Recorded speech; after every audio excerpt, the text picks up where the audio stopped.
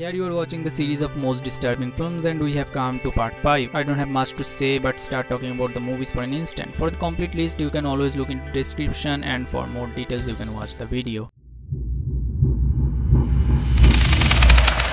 Raw might be the prettiest example of disturbing films. It was unbelievably gory, but at the same time never made it completely disgusting even though went too close to it. Raw provides a whole another level of cinematic experience which no other movie ever did before. The story here is of a vet student who is a vegetarian and stays away from all kinds of problems from college, but since the first day eating raw meat and invading into crazier stuff, she starts craving for more raw flesh. The cinematography was perfect, that remains in the top 10 best I've encountered. The shots as the scene under the blanket, the mirror dance or the painted bath are example that Julia Ducournau in places. It was haunting, wildly erotic and at the same time bloody that resulted in some deadly combination this film is. Et tu trembles.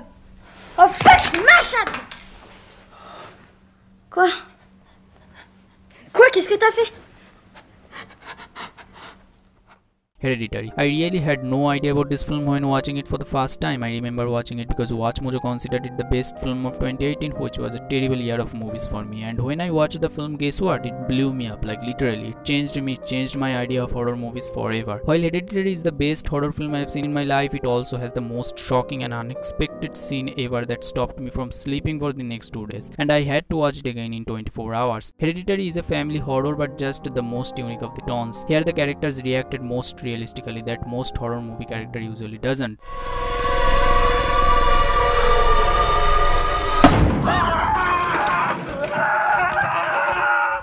They truly felt scared and for a moment it didn't feel like a movie, which makes a horror film more impactful and heart-throbbing. The disturbing elements in Hereditary were used more as a shock element and Ari Aster in his debut did it remarkably fine. Climax. As with other Gaspar Noé pictures, climax is visually repulsive as well. It is intriguing, creeping, haunting and above all crazy. You will find a hard time watching its second half, even though for me it's far from reality comparing to his other works, but Climax is rewatchable because it's surprisingly entertaining. The story centered on several dancers in a remote school building celebrating and relaxing until something really bad happens. I would hate to break that down. The film was crazy. Every single frame of it was insane, shot so perfectly by the cinematographer Benoit Dubé. That made it even more unique. The color sequence, something that Gaspar Noé gets mainly focused on in his every film. The writing, the performance from Sofia Boutella completed the film, but it was not perfect. It was distracted from reality for its over dramatization until the end. But Climax may have some special effect on you because it's unlike any other movie. The Lighthouse. Few times in my life I got movies like The Lighthouse where I have no complaints about the film and neither a flaw I found. I am not sure but it might be the best dark comedy I have ever seen.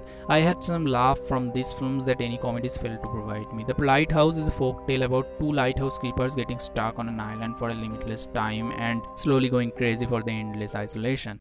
I want a steak! I want a goddamn steak!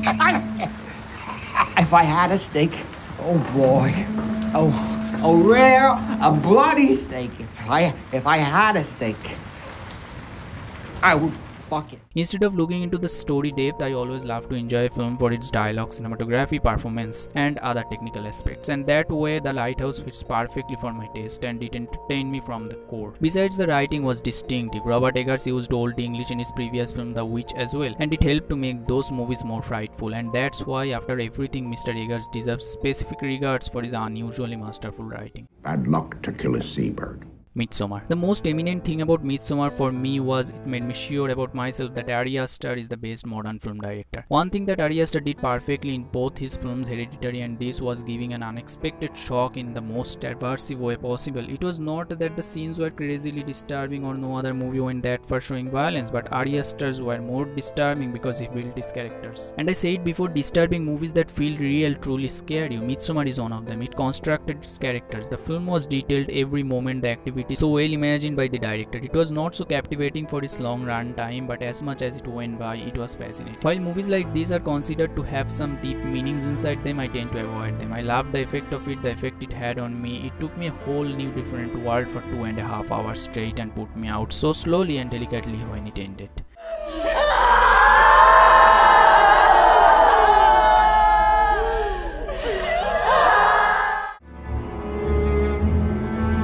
So that was the end of the part. Share your views on these movies. Also comment down the most disturbing films you have seen to be a part of my video. Most disturbing films people seen. Till then, take care and keep watching movies.